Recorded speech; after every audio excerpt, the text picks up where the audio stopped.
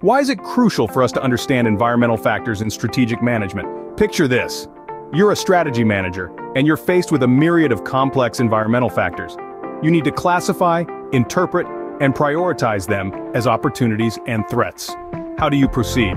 This is where the Environment Threat and Opportunity Profile, or ETOP, comes in handy.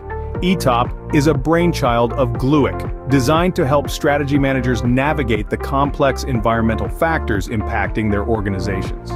The process involves dividing the environment into different sectors, analyzing the impact of each sector, and then describing the effects in a simplified statement. Imagine the environment as a giant pie.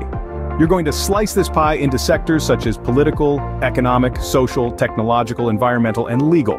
Each slice represents a different category of factors. For example, the political sector might include elements like taxation policy and international trade regulations.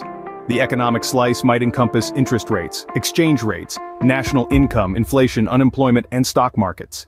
As you delve deeper into each slice, you break it down into subsectors. You're essentially making smaller, more manageable pieces of the pie. This step-by-step process helps you focus on each factor individually, rather than getting overwhelmed by the entire pie. However, creating an ETOP is not just about slicing and dicing. It's also about ranking and prioritizing. Each factor is scored, ranked, and then given a total weightage score. This process helps to prioritize each factor based on its impact on the organization. As a strategic manager, there are certain aspects you need to keep an eye on during this process. First, issue selection. It's easy to arrive at incorrect priorities, so focus must be on the selected issues. Second, the accuracy of ETOP. If the data collected is not reliable, the entire process of environmental scanning might go to waste. Third, impact study.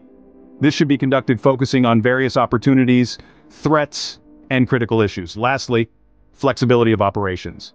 Given the unpredictability of business situations, proactive and flexible strategies are beneficial. To increase flexibility, it's essential to state the strategy for flexibility, review and change strategies if required, handle exceptions to decided strategies beforehand, and understand that while flexibility may be costly, it's crucial for meeting challenges. In summary, understanding environmental factors in strategic management is like baking a pie. You need the right ingredients, data, a recipe, ETOP, and the skill to mix it all together, strategic management. The result is a well-baked strategy ready to take on any environmental factors that come its way.